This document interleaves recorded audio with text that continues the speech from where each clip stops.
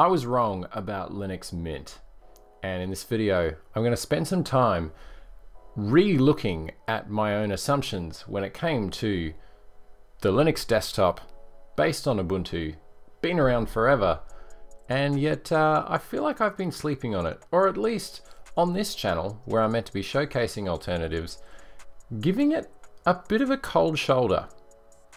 So get ready for a lot of enthusiastic, gushy things that I have to say about Linux Mint 20 to be specific, which is not yet officially released as the time of the recording of this video. This is recorded on the 23rd of June 2020. And yeah, there's still some things that need to be shaken out there before it is officially released. But these are my thoughts on the beta, and a full, I guess, review will come if it's necessary. Otherwise, I feel like I may have said all I need to say in this here video. But basically, yes, I've been sleeping on Linux Mint for quite a while, and my thoughts, the reason for this was because I always thought the Linux Mint was stagnating as a project, that it seemed like it was not going anywhere. It seemed very iterative and giving very minor improvements to what is the desktop Linux experience. But here's what I didn't realize. In my opinion, Linux Mint 20 and probably Linux Mint 19.3 represent some of the most complete desktop computing experiences out of the box that you can get.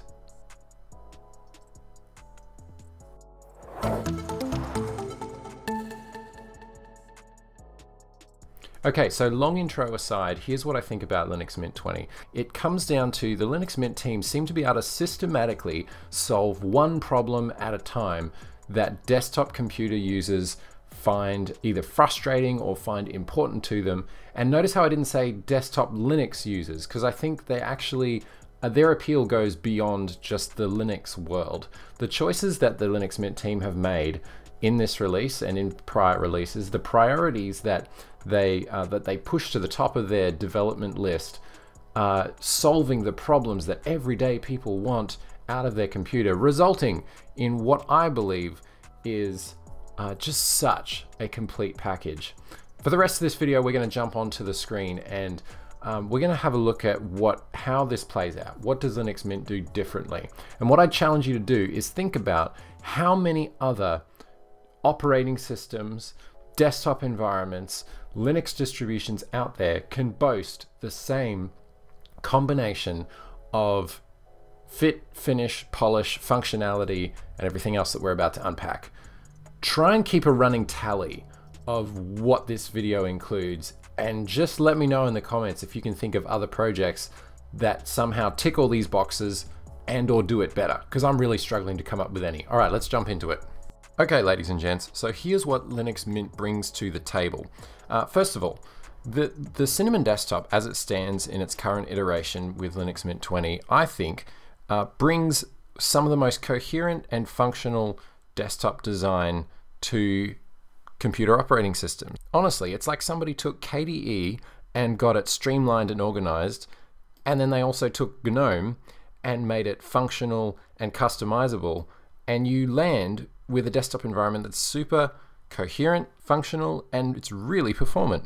So keep that in mind. Now keep asking yourself, how many other projects do the following and do them well? So, how many other projects have a suite of custom tools that actually make sense and bring value to the desktop? What do I mean by that? Well, we have the latest edition, which is Warpinator, which is literally a solution to AirDrop. Essentially, anyone else on the network, anyone else on a local network running Warpinator, and it's available for any Linux desktop out there, can wirelessly send files from computer to computer. Super sweet. What about an update manager that can handle system upgrades? It can handle package rollbacks. It can handle PPAs. It can handle, it prompts you for a local mirror when you first launch the distribution. It can prompt you and help you swap kernels in and out based on which ones are LTS or other kernels that you might have running on the system. How many other projects have built-in system backup tools for not only their home directory, but also for the system itself? Now I realize that both of these apps have, at least with Timeshift, they have a little bit of a learning curve, but honestly, the fact that these two are included out of the box makes it a really complete operating system. All right, I'm going to stop with the rhetorical questioning now because I think you guys get the point. But Linux Mint also has a fantastic welcome screen that gives you like actually things that you would want to know when you first log into an operating system. Things like, how about you want to choose the desktop color so that it suits the wallpaper you want to pick? Do you want to enable a global dark mode? Why not? It's right there waiting for you. Are you more of a traditional panel user or a more modern panel user? Well, that depends on what you've spent the most time doing. Like I said, system snapshots prompt you to get them set up out of the box. You've got custom tools for driver management, prompts you to set up the firewall straight out of the box. I mean, how many other operating systems, period, ask you to do this?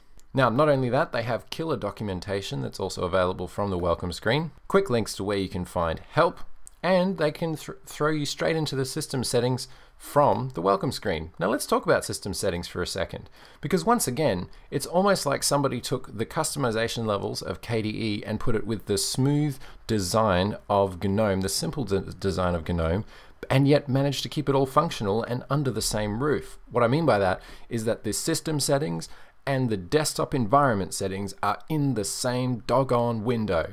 And we take this for granted when we look at things like Mac OS and when we look at possibly other more coherent desktop environments. But even Windows has system settings and desktop level settings separated out across multiple apps. Okay, let's talk about software management for a second. Because Mint has their own custom software manager that can somehow miraculously, and I'm speaking tongue-in-cheek here, but it can somehow handle native package management as well as Flatpaks, and yet still keep a curated list of software available that loads quickly. It's curated by user rating and can handle multiple installs and can actually search relatively quickly. And if you don't like how quickly it searches, you can make it search even quicker by simply removing or checking these boxes. This beats the pants off GNOME Software Center for the most part. And even the Windows Store and the Mac App Store is a little bit sluggish when it comes to searching for apps in their native software manager. Now, the other thing that is kind of new in Mint 20 is the fact that they are removing the ability to for snaps to download and install themselves in the background. Previously, when you wanted to install Chromium, on basic versions of Ubuntu, it would download and install the Snap version of Chromium browser in the background. Now, of course, if you didn't have Snap enabled on the system, then it would go out and install Snap, open that up, run that in the background, and it wasn't terribly transparent to the user. Now, the Mint team, in the interest of their community, have decided to remove that, and they've actually blacklisted Snap from being installed by putting a config file in the apt package management. Now, you might think that's a bit heavy-handed, and me personally, I do use Snap. I do appreciate Snap packages, so it does sort of rain on my parade a little bit. But I can go in there, remove that config file, and it's all good. And I'm the sort of techie person that would do those things anyway. But for the average person who's just launching this up for the first time, here's why I think it's a good decision. Because A, it gives one coherent strategy for how to manage software. If you want up-to-date, bleeding-edge software, then go through Flatpak. They seem to work better. The Mint team seem to back them. But also, on the other hand, it removes this issue of having like 50 different search results for the same thing. For example, even when I search Steam, at the moment we have 2 versions here within, actually no, 3. What? We've got the repository version and we've got FlatHub, and then we've got some other stuff going on down here. But you can see the top 2 are the ones from the repository and FlatHub, and they're clearly labeled, which is great. On Ubuntu software, if you look for, actually let's do that real quick. And if I search for Steam, first of all, notice how long it takes to search this thing up. This is on the Ubuntu 20.04 release, and like, look at this. We don't even get the top result being Steam. We get 2 icons here with a bunch of other gibberish that I think is different Snap packages, and then I get a couple of options from that one, and I get one from this one as well. Yeah, one of them is from the repositories, and then this one is from, like, I don't even know what's going on anymore. Alright, so I think I've proven my point when it comes to Software Manager. Yes, it could do with the visual overhaul. absolutely, but functionally, this software center is solid. And I haven't appreciated that enough. So let's talk about customization for a quick minute, because when it comes to being able to run and install different parts to the desktop, oftentimes we'll go searching for different applets or different widgets or different things that we can bolt onto the taskbar, or sometimes a different icon pack, or sometimes a different theme. And all of those things usually involve us going to a website somewhere, opening up a web browser, going to a particular website, downloading a file, figuring it out where to copy paste it to, blah, blah, blah. What if you had a desktop environment that could handle all of that for you and you never have to open a web browser for anything? Well, believe it or not, folks, that's what Linux Mint does. It has add remove in so many sections of the customization system settings here. For example, themes, like I just showed you before. We've got themes based on user ratings. I can simply download and install them and have them as options that I can use here in my system. Now, what about expanding the functionality of my desktop shell? Well, we'll use extensions, right? Go to download. Once again, we've got a bunch of really useful desktop extensions that can make our desktop shell do what we want it to do. Do we want to be able to tile windows? Do we want to be able to maximize and remove window decorations when windows are maximized? Do we want transparent panels? All of these things are things that I can simply download and enable right here in the system settings. And then the same applies for applets as well. If I want something, a little app to live here down on the panel, I can just go out and find some more. Ladies and gents, being able to find this kind of customization removes so many barriers to people realizing the potential of what a desktop operating system can do. These are the kinds of things that nerds celebrate. But what we forget is that most people just stick with the default because it's nowhere discoverable for them to be able to go out and install these extensions, applets, etc. The fact that Linux Mint have spent the time and effort to bake these into the system and make them available from the system settings does so much. Now, yes, KDE has done this for ages, and I applaud that, absolutely. But for some reason, I really feel like Mint's and Cinnamon's implementation here is just smoother. Okay, what about system reporting? Because there's this system report app that lives here in Linux Mint, and it gives you simple prompts of things that you might want to do. For example, setting up system restoring or installing language packs. Maybe you might want to have some more detailed system information that can help with troubleshooting. So if you're having a weird bug or a crash, you can really easily copy or upload your specific system specs to somebody who might be trying to help you troubleshoot. And then of course, if you want a space for all of your crash reports, if you need to go find something later, your crash reports are going to show up here in your system reports window. This is mad. Like, how is it that not every single operating system ships with one of these things? Now I get it, I think Windows and Mac have had this stuff, but I'm talking kind of Linux distributions here. Okay, really quick, let's just jump back to the look and feel side of things. I know I'm jumping around a little bit, but like I said with the welcome menu, when you first log into Linux Mint, how many desktop operating systems out there give you the options to customize the color and the feel of your desktop theme while still making it feel fresh and perfectly suiting whatever wallpaper you've put behind it. Oh, and not to mention you can completely customize the desktop effects, whether you want them to be just a pretty straightforward Cinnamon style or whether you want them like really crazy and fancy. Maybe you might not want any special effects whatsoever. These are the kind of tools that you get out of the box on Linux Mint, and I think it's amazing. Being able to just swap in one of those desktop colors and flick it into night mode if you want it is super helpful. And while we're on the topic of look and feel, what about these insanely good font rendering? Not every desktop operating system gets this right. And while we're on the topic of font rendering, let's talk about multi-monitor support and high pixel density displays. So this is an area that underwent a fair bit of work for Linux Mint 20, and I'm so glad it's here. You can not only set individual refresh rates for individual monitors, you can set the user interface scaling by fractional scaling, and you can have independent display scaling for different monitors. So if a 13-inch laptop that has a 1080p display is too small for you, you can do that to 125% scaling and then have the external monitor that you're plugged into, which is also 1080p at 100% so that everything looks normal.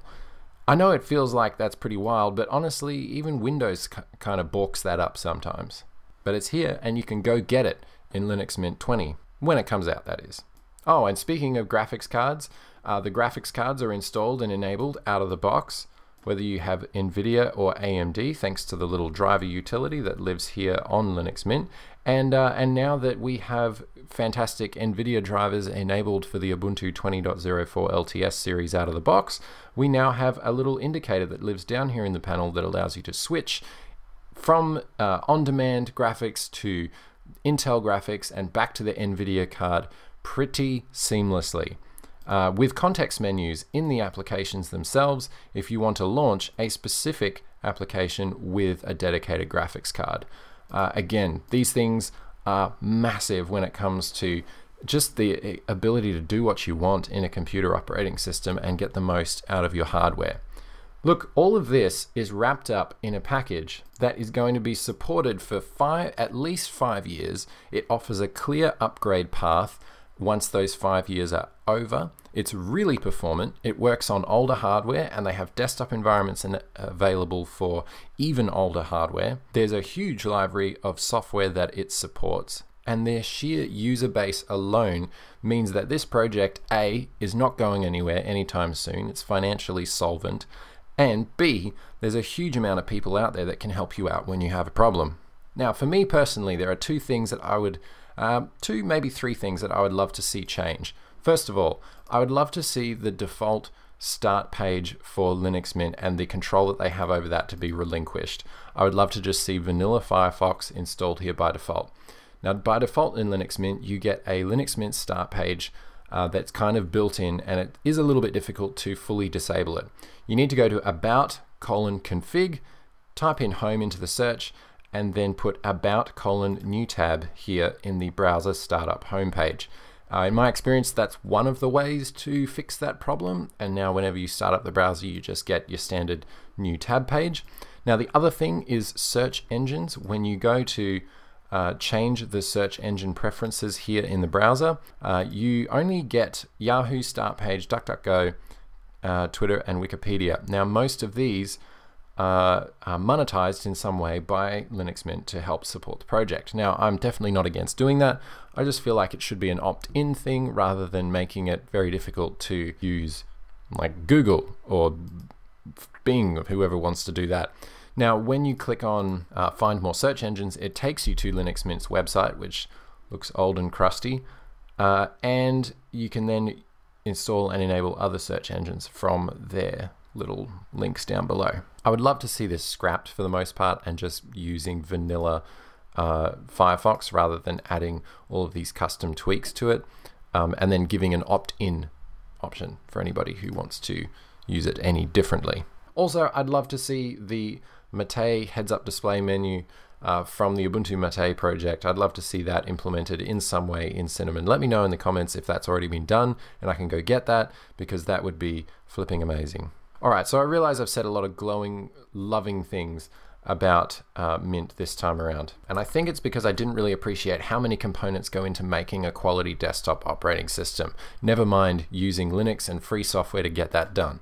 The fact that Linux Mint have done that and have done it well is nothing short of amazing. They have an amazing project here that is one of the most complete, coherent, feature-ready desktop operating systems out there, period. This thing weighs in at just under 2 gigs. It's using only 1.5 gig of RAM after everything that I've been throwing at it throughout this whole video. The CPU hardly does anything, and the amount of tasks and threads that it loads into a default session is very, very reasonable. Alright, so thanks for tuning in. This was a blast. I enjoyed it. Look, let me know what you think about Linux Mint as a project down below. When was the last time you ran it? How long did you run it for? How long do you think you see yourself running something like Linux Mint 20? I think the days of it being a newbie-friendly or hand-holding distro being the main calling card for Linux Mint, I think those days are over. This project is bona fide one of the best desktop operating systems out there to date. That's a big claim. Linux Mint should be proud. Hey, Blaine here. Thanks for checking out the Infinitely Galactic project. Look, if you want to find more videos like this, then definitely go check out the channel, subscribe if you're new, turn on notifications, all that good stuff, and you can chat with me on Twitter @InGalactic. See you in the next one.